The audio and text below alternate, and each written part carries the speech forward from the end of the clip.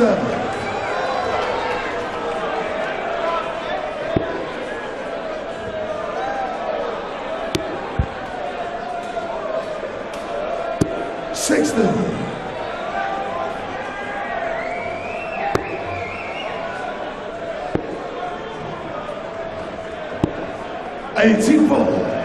Well, there have been two 180s in this match, both in the first leg.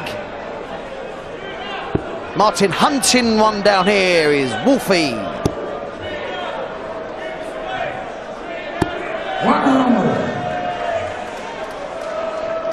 Steve Beaton looking for the leg that will definitely secure qualification for the next phase, albeit a game against Michael van Gerwen, I may add. Couple of extra shekels. Oh, that's awkward. Martin's moving over.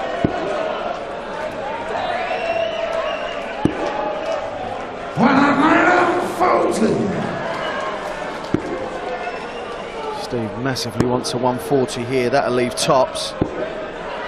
Well, that puts him in the box seat to qualify now. Just needs 40 points. And the group stage will effectively be done for him. 121. Tops then for Beaton. Double 10. Double 5. Yes, Steve! And that eliminates any dispute and any doubt whatsoever. Steve Beaton has the leg difference that secures his position in the next round. Now he can think about winning the match. If he does that, he'd play Kim Huybrechts, not Michael van Gerwen. Martin Adams averaging bang on 100. Steve 96, quality game. How many times have we said that throughout the group phase of this Grand Slam?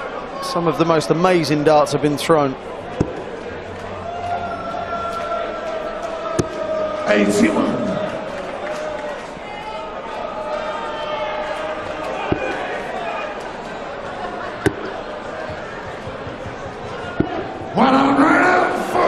Still in there, fighting away is the Adonis.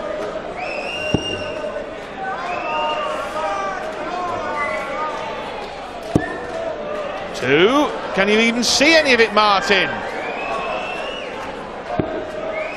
140. Well, maybe he could see it, but he couldn't hit it, could he? 100. Martin to require 140. Oh, for yet another three-figure finish. Not this time. A ton would do, though, wouldn't it? Wild from the Wolf. 44. Chance. Makes inroads here, leaves tops. Martin needs to get 96 now. Will stay there. Put one right on top of that. That's what he wants. Couldn't find it. 56. Tops then for Steve Beaton to make it back-to-back legs and get within one of Wolfie. Yes, squeezes it in the corner. Well, he's got the big incentive here to keep on going. It doesn't matter just about qualifying. If he can win the match, Steve Beaton, he'll avoid van Gerwen. Remember, the winner of the match now plays Huybrechts. The loser plays van Gerwen. And Beaton will not be beaten.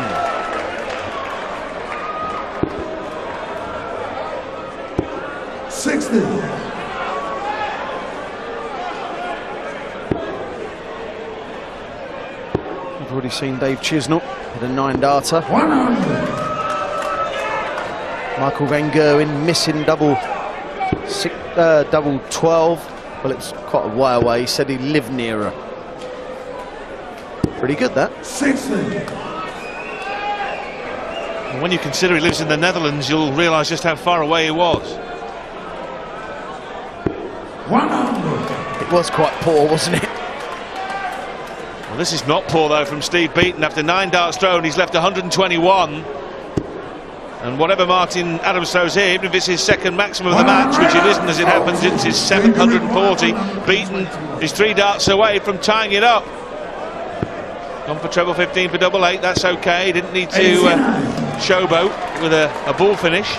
Leaves 32. Lovely darts from the Adonis.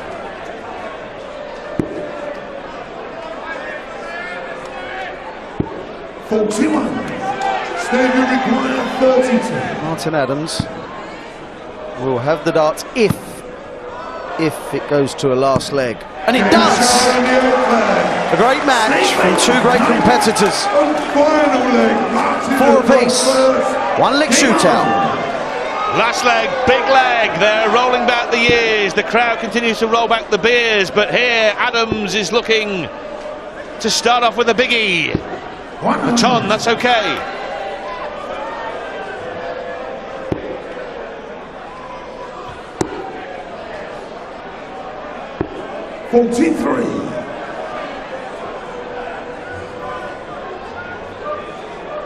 Who wants to play Michael van Gerwen? Nobody. Well, Kim Huybrechts is not exactly a buy, is it? Martin Adams has won a 5-4 in this by beating Jelle Klassen, and Steve lost 5-4 to Jelle. 83. Yeah, there's no easy draw, but Van Gerwen is a harder draw than Kim Huybrechts. That's fact. 59.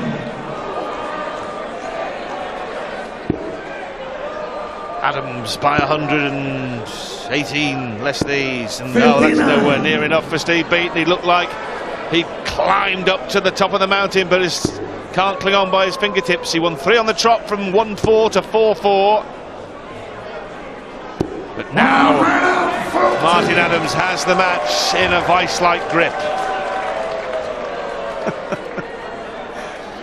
Just makes me chuckle. Steve's not laughing, is he? Throw that last one with some welly, I'll tell you. 60. Treble 19. Tops now to win the group. 77. Well, it was a good miss, wasn't it? He made sure he went high to come back for 3 at double top. Much more preferable than coming back for double 10 and going inside and all sorts. Well, double 18 left, but it may not matter. 3 in the hand. Game shot. To finish off Group B, Martin Adams tops it. The runner-up of the group is the man who's just beaten, Steve Beaton. Coming up next, we have Andy Ford.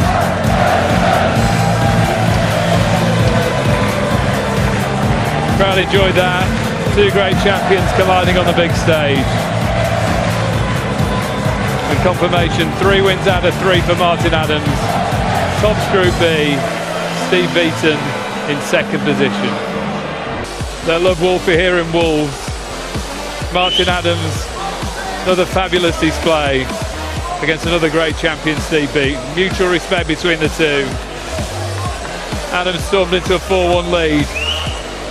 But Beaton battled back for 4 apiece, the last leg decider. And it's Wolfie who's smiling. 3 out of 3. A great celebration. And he tops the table with 3 straight wins from Steve Beaton in 2nd place. Plays Kim Huybrechts in the last 16 of the competition. Martin Adams is here. Congratulations, Martin. It's gone like a dream for you, this tournament. Well, thank you very much. Yeah, I mean, I'm pleased to have played 3 and won 3. The tough players I've played, all tough. You look like you're enjoying yourself, and the crowd are enjoying you being here. I'm pleased the crowd are enjoying me being here, but yes, I have thoroughly enjoyed myself, having a great time.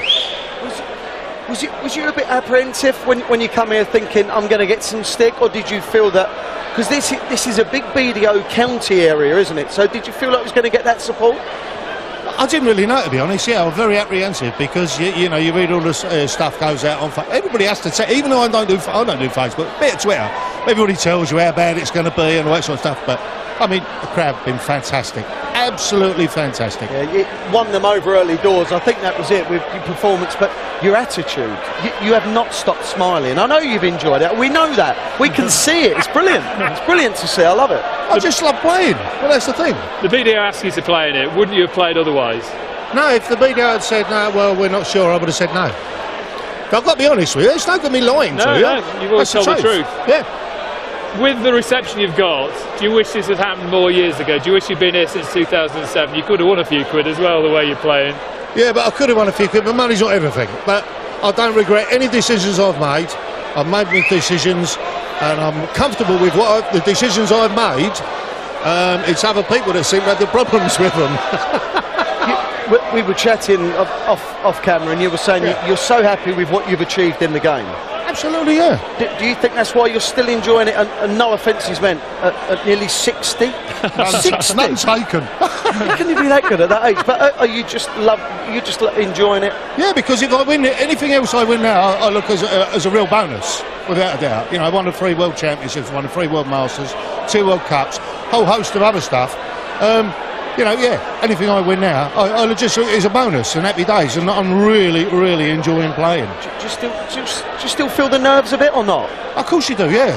That's good. It's like Phil said the other day. Anyone that goes up there on their first game and ain't a little bit nervous, they're lying. If they say it, they're lying, because you are, without a doubt. Me too, still. Yeah. By winning that, you've avoided Michael van Gerwen.